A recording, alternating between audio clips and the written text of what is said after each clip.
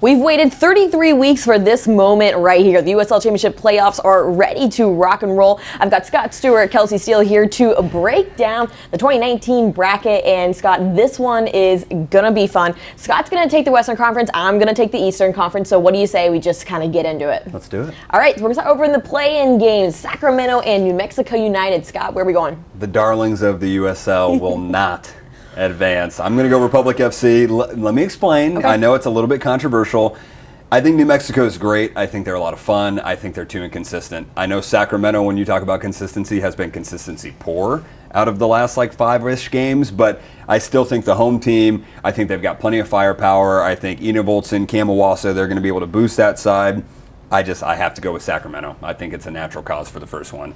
This one was a little bit easier than this one. No disrespect to LA2. I think Bold FC, I think they've got what it takes. I know that they are also a little bit inconsistent when it comes to results, but I think come playoff time, they've got a squad that's going to be resilient. They've got a squad that is hungry to fight for more, and especially given recent events, I think they're going to want to really up themselves here. So it was tough, but I think we're going to have 7 and 8 going forward. What do you think? It's funny here right out of the gate you point towards inconsistency, and like we talk about how difficult it was for these play-in games and to nail down those last like 3-ish spots in the Western Conference. I feel like that makes perfect sense moving into the quarterfinals. Yeah, and I tried to not think about it too much. It's one of those like March Madness things where I'm just like, if I just breeze through this and go with my gut, and gut said SAC, gut said Austin Bold FC, so that's where we're at. What do you think? All right, so in the Eastern Conference, we'll start over with North Carolina and Birmingham. This one hurt me emotionally a little bit. I'm intrigued now. I wanted to go Birmingham. I did. They don't have it for me right now. They've scored 4 goals in their last 8 games. Offensively, it's just not clicking. And I think Austin Duluth isn't done. I think he's got one more in him. They're going to at least send him in the playoffs, and then we'll get to where that goes in the quarters. But yeah, I've got North Carolina moving forward in that one.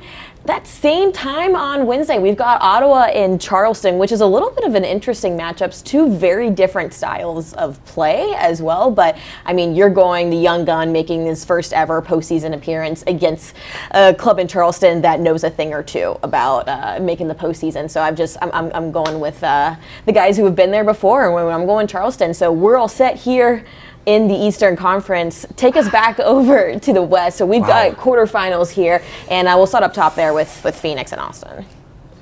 Love you, Austin. This was a no-brainer for me. I think Phoenix Rising, it's difficult to go against the champions of the regular season. I have absolutely no reason to believe that even over their last 4 or 5 games that they've shown anything other than we're going to make a run, and it's going to be a deep run. So little tease there, but I think Phoenix Rising over Austin was a natural one. Going down to Monarchs OC, this one was difficult for me. Not only because I believe that Orange County just has something a little bit different about them. I think Aiden Quinn is somebody you never want to count out. He's a playmaker. He's a dude who helps that side churn. I think Michael Seaton's been incredible for them. Harry Forrester on the score sheet over the weekend. All of that said, I'm going with the home side, Real Monarchs SLC.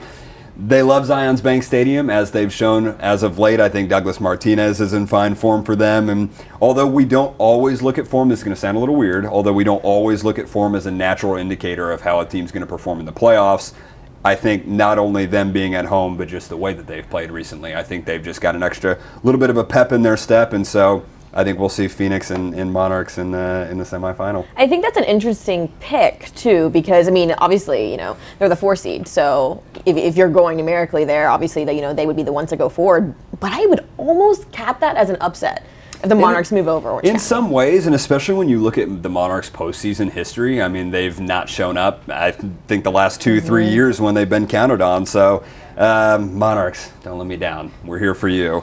Moving down to the bottom 2, I love what head coach Mark Lowry's done in El Paso. I think they're a really special group. I think I was way too high on them early in the season, and that's not anyone's fault but my own. And Jeff Reuter. And Jeff. Shout out Jeff for everything you've done this year. I've got to go against myself early on and against Jeff. I'm going with the Foxes only because I think what Adam Smith has put together has been remarkable for them this season. We've talked multiple times on Steele Some Time about the difference between last year's Fresno team and this year. The defense. The amount of goals that they've let in has significantly dropped. El Paso hasn't exactly been lighting up the score sheet, so I think Fresno at home going to be able to get what they need to head to the next round. This one was tough for me too, though, just because. No disrespect to Sacramento. I think they're a great side, but the way Reno's been playing, Corey Hertzog has been absolutely on fire. I think Reno also have a couple players who maybe don't get the credit they deserve. Maybe some unsung heroes are involved in that group. And so despite them being the 2 seed, I think that I'm going to go with Reno 1868 FC. Not really called an upset because Reno's been very consistent all year, but maybe just not the side that a lot of people would pick to go as far as I have. I think that this one's going to be a lot better of a game than a lot of people are anticipating in these quarterfinal matchups, because you have a Sacramento side that really kind of fell under the radar last year. I mean, we all kind of expected them to make a little bit of run in 2018, and they really just did not do that. So I think they get past that play-in game and get on here. I know you have Reno, but I think that is going to be a really interesting matchup because I think Sacramento has something to prove, and I don't think they're done yet. It's going to be huge. I'm really looking forward to it. Pause. Okay. What do you have? Eastern Conference. We'll just start up at the top here. Pittsburgh and at Charleston. I mean, I don't think there's a lot to be said here. I'll go with my biggest point is Pittsburgh's never lost at home this season. Are you worried slightly, just given Pittsburgh's performance in Birmingham, which was great? They outshot the Legion FC. Trevor Spangenberg had an incredible game for the hosts. But are you worried that Pittsburgh facing a team as defensive-minded as they are in a team like Charleston might hurt them? No, I'm not concerned. They were at Birmingham. Fair. And we talk time and time again, and it's going to come up time and time again as we're going through this bracket here, how big of an advantage being at home is. And I think that this is case in point, and I think when you look at these two sides, Pittsburgh just outpowers Charleston. I don't think that their back line is going to stand a chance with the Nico Bretts and Dos Santos. So I've got Pittsburgh moving on into the semifinals. I don't even want to say anything. Just take it. Louisville, Tampa Bay. Why you got to do this to me? This one is going to be fun. It was a really difficult one for me to pick solely because I want to think so highly of the Rowdies. I really want to believe that they can do what they have been able to do in past years and finally get a push going in the postseason. Their run of form recently isn't doing it for me. Losses to Hartford, losses to Loudoun, Ottawa, in times where you need to be in good form and when you need to be proving that you should be in this top. I mean, a few weeks ago, they had the ability to be in that top 3. And, with their loss this past weekend, they lost a home playoff position. I mean, that's massive. For a side that historically hasn't been good on the road, they've obviously been a little bit better this year on the road, so I will give them that. But you have a Louisville City FC side that doesn't lose at home in the postseason. Frankly, has never lost. 10 wins at Slugger in the postseason. We're going to Louisville. Yeah, I don't hate it at all. The only question I have is, do you think the Rowdies might be the best without our championship guru, Nicholas Murray, here? Do you think the Rowdies might be the best 5th place finish in championship history? Ooh, I like that. I like that a lot. Yeah, because that could have been anyone in the Eastern Conference. And we're talking top 7, top 6. It's hard because I know about 3 different Tampa Bay Rowdies team in the 2019 season. Wow. So they've really pulled on my heartstrings this year. And we've talked time and time again about the Eastern Conference just being a really difficult place to get a grasp on. I'm going with what I know, and I'm going Louisville. Hard to go against the champs. Moving down, this one is actually a lot more difficult than you would have initially expected. That said, I'm going Indy. I think that New York is going to give them a run for their money. I think that if roles were reversed and we had New York hosting Indy, things would be very different.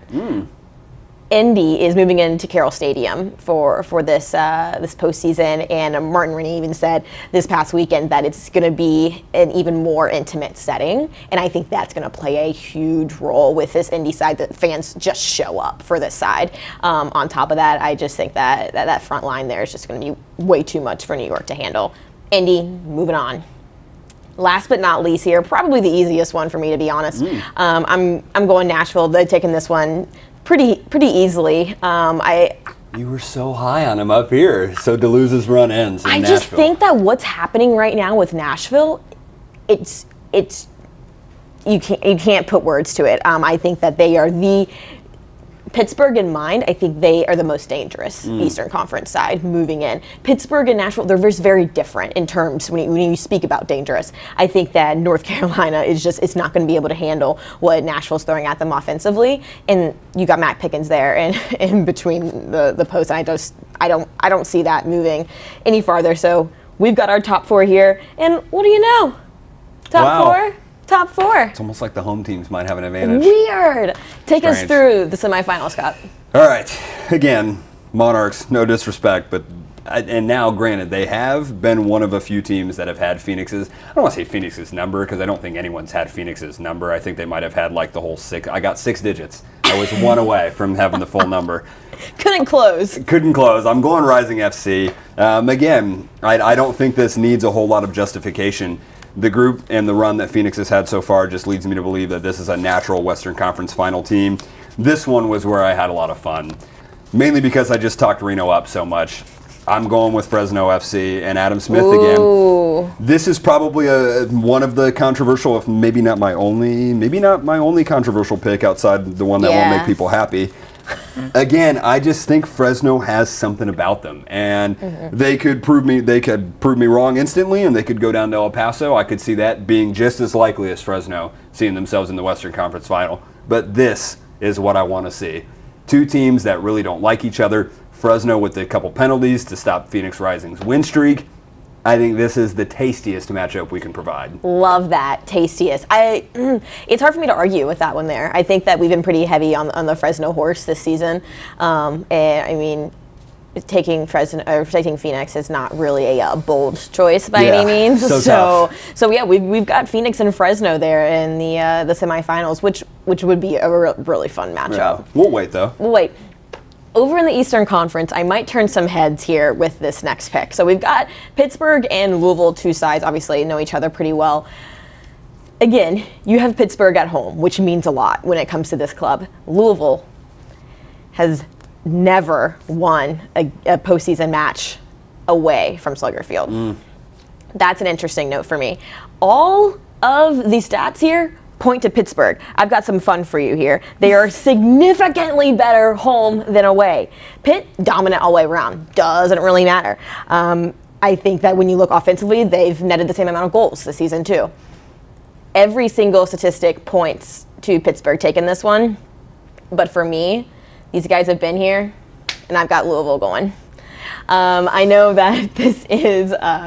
it's one of those moments. That's a pick, Kelsi. I know. That's a pick. I know. It's one of those moments too where I think where you have you're in a relationship and you just want to be with this one person, and he's a bad guy, right? And he's like every single sign points to you not wanting to be with him. But you got to go with him though. My gut tells me Louisville. I think that they deserve a little respect too. Pittsburgh? No, Louisville deserves a little respect just because, like you said, they've got a group. They can do it. I think that they have done kind of what they did last year, and we're like a little bit like this all through the season, and I think they're going to show up when it comes time. We've talked about their records after August and how dominant they've been. Over 30-plus wins career-wise after August. Ooh, boy, that's a lot. There's something special, and I just don't think they're done just yet. Okay, I like it. Okay. My only question for you is, are you going to stay awake? That's just mean. Yeah, I think this one's going to be an interesting matchup. I'm taking a totally different standpoint for this one than you might expect as well. I think this is going to be overwhelmingly heavy Nashville. I think that Nashville's going to come out of this one 3-0. Wow. I think it's going to be offensive power because this is an Indy side that just flat out doesn't do well on the road. And I think you've got a side in Nashville that's hungry for this matchup here. I think that you need Dane Kelly to be going, and frankly, that's just not happening right now. To counter what this defensive line, and I'm sorry, the Golden Glove winner has put up here in Nashville, I just don't think that Indy's going to have the offensive prowess to take Nashville down. So Yeah, I've got Nashville moving forward with this one. Do you think they're going to open up Nashville and play like a more expansive style in the playoffs than maybe we've seen in the traditional regular season performances? Yeah, I think that's a really good question. I think that Nashville's going to surprise us in a lot of ways when it comes to this look here. I mean, a number 2 seed isn't any secret. Like, this club's owned this spot for a reason. But I just think they're going to throw something different towards Indy than that side has seen this year. So, yeah, whether that's opening them up a little bit more, breaking down that back line, I think it's a no-brainer for me. That's a great final, too. I love this. We'll get back to that. Yeah, let's get over to Phoenix and Fresno. I think Phoenix is so ready to stick their hands in the mud and just pull out whatever comes with it. Again, I hate to just completely discredit the opposition, and I'm not going to, but I'm going to go with Phoenix. I think this is going to be a great game. I think it's going to be gritty. I think Fresno's going to show up and be a very aggressive side. I think they're going to take it to Phoenix in every way, shape, and form. I can't count them out. I just can't count out Rising FC, and I don't think they've given me a reason to this year. Welcome back to another championship final, Phoenix. So here's my question. They get to this point here. What if this goes down to PKs? And we've seen this recent, whatever weight you want to call it, this issue happening with Solomon Asante at the spot. Is there any concern here with you, or them not taking chances when they're given to them? Postseason's different. There's no draws here. You know, this is game over. When is Phoenix going to be able to rise in a situation like this? No pun intended. Thank you. Yeah. I'm going to be honest, I really don't think any of these are going to go to penalties. I just think that we're in a situation where somebody's going to find a way to win. CJ Cochran versus Zach Lubin, both of them are incredibly talented goalkeepers. I think I might give the edge to Zach. That said, Fresno obviously converting their 2 penalties against Phoenix. I think if it does go down to penalties, we'll be going down to the absolute wire. Like maybe the last kick. I have confidence in Solo to break whatever duck he has on his back right now. I would take Phoenix in any situation. All right, so no surprises here. We've got Phoenix working their way down into the championship game for the 2nd straight year in a row. But we got to talk about this Eastern Conference final matchup, because when I'm looking at the bracket, this is my most anticipated matchup for the entire postseason. Listen, these are 2 sides that freaking want this. And guess what? They played 2 weeks ago, and that felt like a postseason conference final type, whatever you want to call it. This has all of the marbles in it. And they each took 2-1 in their meetings this year. So you kind of can't really put their matchups this year into this scenario. But I'm telling you, what I felt rewatching the match highlights 2 weeks ago in this game, I am so stoked for this matchup. And that's how confident I am that this matchup is going to happen. I think that, I know, it's really difficult. Never met before either. Never met before in the postseason. In the postseason, which is interesting. So you've got a lot of things kind of weighing on this. I think that when it comes down to it, you've got to see this back line show up, because this attack is not wasting any time. These have been 2 very, very offensive-minded, offensive-heavy teams. They're really going to be pushing into the back and really kind of testing what these goalkeepers have. I'm so stoked, and I think when it comes down to it, I've got to go with my Golden Glove winner. I think that he has shown time and time again that he's the best in this league, and he has rose to the occasion, and I think his stats speak more for it. And when it comes down to it, he's going to shut out this Louisville City side. Can I put you on the spot just a little bit? Minor question. Okay. Does Cameron Lancaster score a goal for Nashville? No. No? Rios? I've got Rios. I think it'll be interesting who plays that second, because it's kind of been, other than Rios, it's kind of been like all over the place in terms of who's going to step up. But that's the same thing with Louisville. They're all over the place in terms of who steps up, which makes it added some extra, finesse on this game here. It really is who's going to capitalize on their chances, because both of these clubs are going to get a ton of shots. That's no question. They're both very offensive minded. But who is going to follow through? Who's going to capitalize on their opportunities? To me, I think that's going to be Nashville. I like it. All right, final. Heading over to our final. Listen, this is, I don't think there's a ton of surprise here. Obviously, the Western Conference, Phoenix Rising, people have them going all the way. That's no questions asked. This might be a bit of a surprise to some people. I think when you have these 2 going, there's one team that's going to take the cake, and that's going to be Phoenix Rising. Wow. All right. And we both agree on this. If this We do. If We this do. matchup presents itself, Phoenix Rising. If there was a different Eastern Conference team here, Scott, does this change things for you?